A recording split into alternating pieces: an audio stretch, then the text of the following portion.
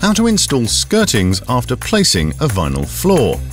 The tools you'll need are a concave knife, gloves, a bevel tool, a glue gun, elastic silicone, and a circular saw. A floor is only as attractive as its finishing. We therefore recommend paying extra attention to the skirting. Start by measuring the corners of your room using a bevel tool and your tape measure. Once you've measured everything perfectly, all you'll have to do is to glue the skirting boards together. Always measure the corners of your room. The eye can be quite deceptive. Set your circular saw to the angle you've just measured and saw the skirting boards to the correct dimensions.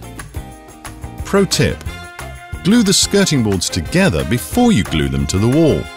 This way, you can be certain that they'll be of a uniform height.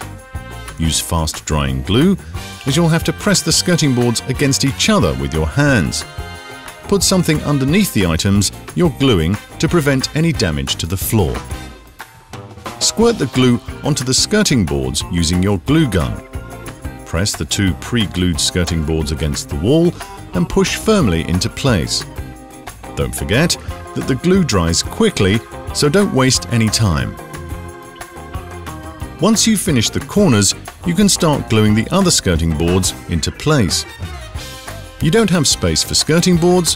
Fill the joints with an elastic filler such as Quick Step Live-In Kit, or if your room has a high moisture level, transparent silicone. There! You now have a beautifully finished room. Do you need more tips? Take a look at the other Quick Step tutorials.